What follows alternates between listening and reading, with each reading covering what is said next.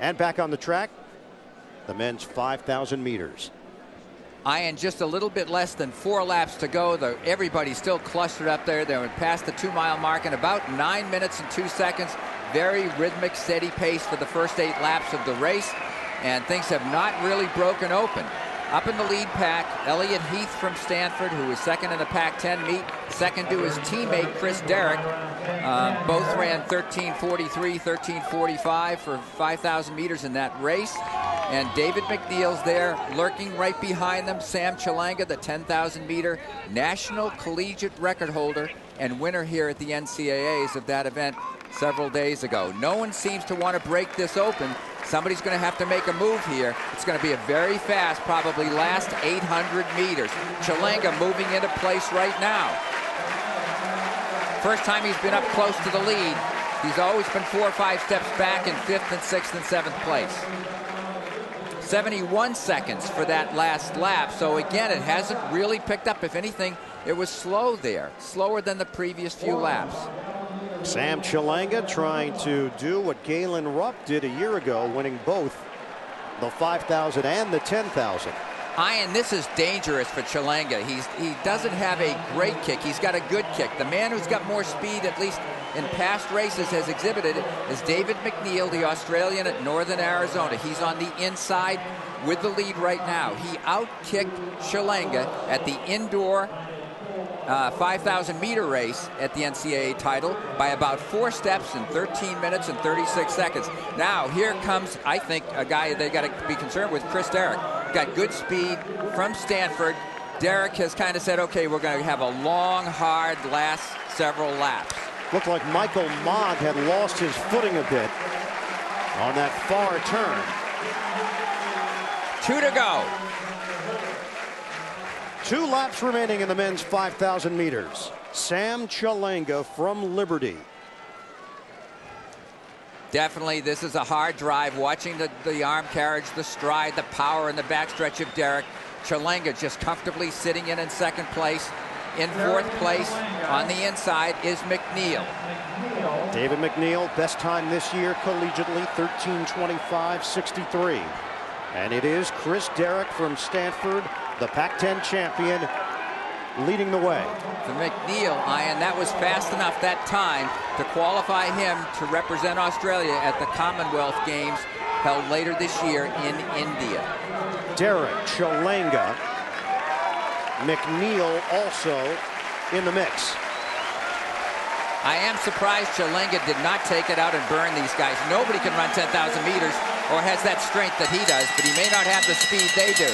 Final lap, the 5,000 meters. 61 seconds for that last lap with 1 to go. There goes McNeill in full flight. Here comes Sam, probably saying to himself, I'm going to outkick you, but can he do it? 300 meters to go. He's 2 steps down, is Chalanga. David McNeill from Northern Arizona.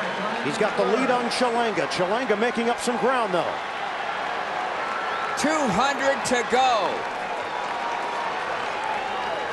McNeill, the Big Sky champion. The 2010 indoor champion. Can he do it outdoors as well? Right now, David McNeill, it's his race. David McNeill, the final kick.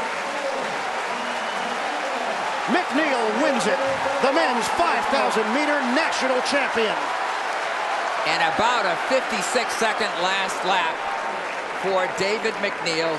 The last 800 meters run in about 1 minute and 56 or so seconds, 57 seconds. Sam Chalanga finishes 2nd.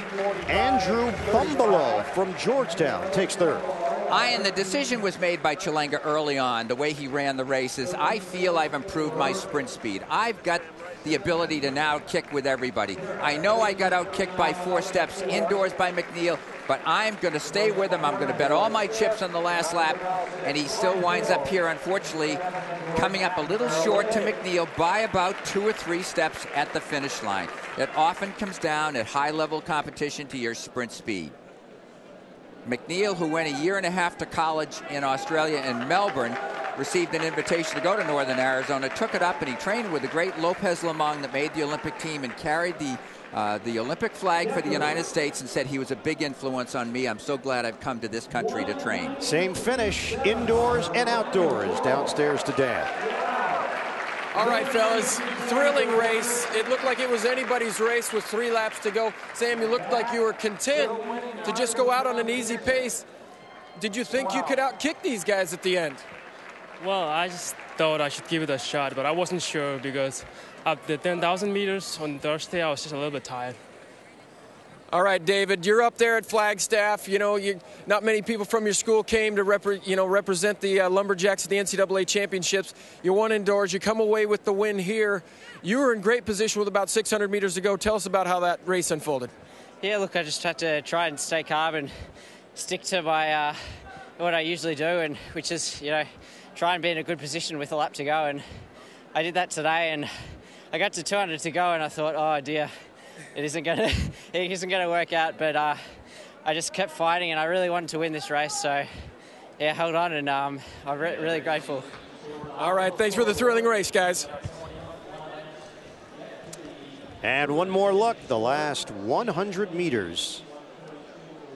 Excellent performance by the man originally from Australia, David McNeill from Northern Arizona. He takes the 5,000-meter title. McNeill 1, Chalanga 2, Bumbalo from Georgetown 3,